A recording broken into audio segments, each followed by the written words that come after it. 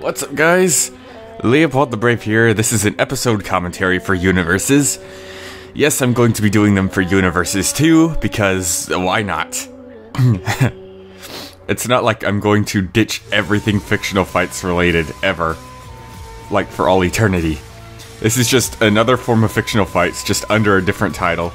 So I don't have to force myself to do, like, find animators or do animations and stuff, because it's not really important to the results of the fight. The animation is just for entertainment only, and some people find just research entertaining, so that's good. If you come to UniVS looking for fancy animations, then you're in the wrong place, because this show is a versus debate show for versus debaters, not a fancy animation show to entertain the casual audience. Because people sometimes just get mad at the animations.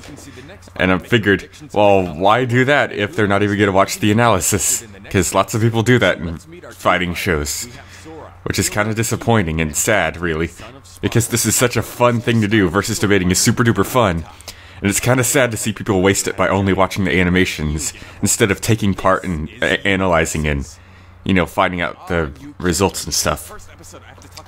But anyways, this first episode was very, very successful, and I'm very happy.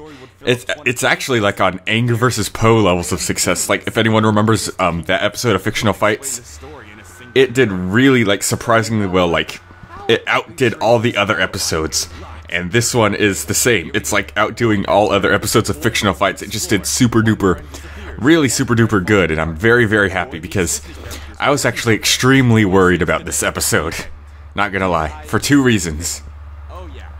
One is because I knew people were going to assume that this was some kind of, like, revenge against Dante for beating Bayonetta in Death Battle. Which is stupid, because I don't even hold a grudge over that. I haven't even talked about Dante versus Bayonetta in forever. Like, I don't think I've ever talked about it, like, since I made that debunk video, like, back in March when it came out. I think it was March. I don't remember. But I haven't talked about Dante versus Bayonetta since then. So it's not like I'm obsessed and holding a grudge and angry over it. So this is not some kind of revenge thing against Dante. I wouldn't have put Dante in here if I didn't think he had a chance. But of course, Sora did outbeat him in the end, because of the crazy feats. And the second reason I was worried is because of this universal tweet that apparently his creator said. Like, people ask what Mundus created, and the creator of Dante, Hideki Kamiya, replied with "Universe," and people assume that to mean Dante scales to the universal feat or whatever, or if it's even universal or all that. And Nocturne Bros, actually, in the comments, he talked about it. He actually was the first one to bring it up, I think. I mean, other people did say Dante was universal or something because of the tweet, but he was like the first person to debunk it. I mean, I knew it was a load of garbage too, but I just didn't know, like, the words for it. And I decided to leave it out of the episode anyways, because, I don't know, it seems like people believe things more if you bring up something just to discard it, so I figured not to bother mentioning it in the first place. Kind of like what I did in the Fictional Fights episode for Roshi vs. Jiraiya. Like, Roshi destroying the moon is an outlier because characters in Dragon Ball Z couldn't really destroy the moon at that time. They weren't at that power level. And if Roshi really could destroy the moon, then he could have handled Raditz and King Piccolo on his own and all that kind of stuff. So I figured I'd rather not mention it in the episode in the first place, and the episode did really well because of it. And some people did mention the moon thing, but they didn't, like, go ape over it like they would have if I mentioned it and then discarded it. So that's why I avoided mentioning Dante's whole universal thing. Because the thing is, the creator Hideki Kamiya, he has very little to do with Dante. He did some of the Devil May Cry stuff, but then he went right to Bayonetta. And then he said Bayonetta would win in a fight between the two, so you can't pick and choose to believe what he says and what he doesn't say. Like, I personally still, like, deep down think Bayonetta would win, but not for his tweet. It's for my own reasons, like, from my own research and stuff. So, not because of his tweets or anything, because, again, he contradicts himself a lot in tweets, and while he may have had some stuff to do with these characters, It's very clear that he doesn't know versus debating. He's very wishy-washy, he's very flippy-floppy, he contradicts himself a lot. He doesn't know much about, like, the versus debating realm. And plus, even if Mundus was universal by creating that universe, he never attacked Dante with any universal attacks, and he's never displayed any universal durability. So there's no way Dante would actually scale universally to defeating Mundus if Mundus has never shown any durability universe feats. Because, I mean, if someone can destroy the planet, but they're as durable as a building, you don't scale to planet level by beating them. You scale to durability. You scale to their durability, which is building level, because you're hitting them. Now, if you got hit by them, then that would scale to your durability, because you're the one getting hit, and it's your defense that would end up being like planetary or something. You see what I mean? I'm probably making it more confusing than it actually is, but you get the point. Anyways, as for Sora,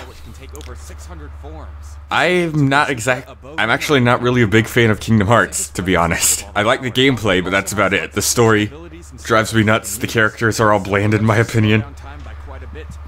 But I do like the gameplay very much, because I did have it in my childhood, and it was a fun game to play as a kid, but I never grew, like, super attached to it. It's never been one of my favorite games of all time.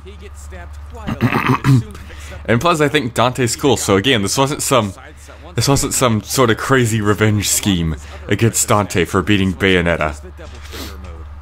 This is just a battle against two stylish and flashy characters, and Sora just happened to win, based on the research.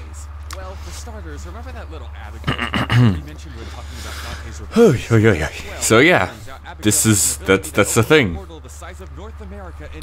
And also, I'm very glad. I don't know what I'm glad about. I had something on my mind, and then it escaped me. Right as I was in the middle of that sentence. Think. Oh yeah, I'm also very glad that the format of the show worked very well, because it's not something that most versus shows do, or I don't think any versus show has done that. Right, we have the analysis, then the results, but in between, we have the predictions that everyone made, and I show off everyone's predictions and stuff, because I want the community and fans to feel like they're more involved. So that's why I did that, because I didn't want a fight scene, because I didn't want to have to, like, rely on it to get the series up. And surprisingly, without an animation and just this whole prediction thing, people really liked it. So I'm very glad it worked out, and I have very high hopes for the series, considering how well it did under the circumstances. I mean, Dante lost. Dante was the fan favorite character. He got the most votes in the poll, he got the most votes in the comments. Both the video responses said he would win. So, Dante won the popular vote by quite a bit, and people really liked Dante. And there was no animation, so the popular character lost without at least a cool animation for them to watch. And it still did as well as Aang vs. Poe. So that's really good, and I'm very happy, and I hope the series continues to do this well. Next up is Piccolo vs. Boros. I already have the script done and everything recorded for that. I just gotta edit it all together.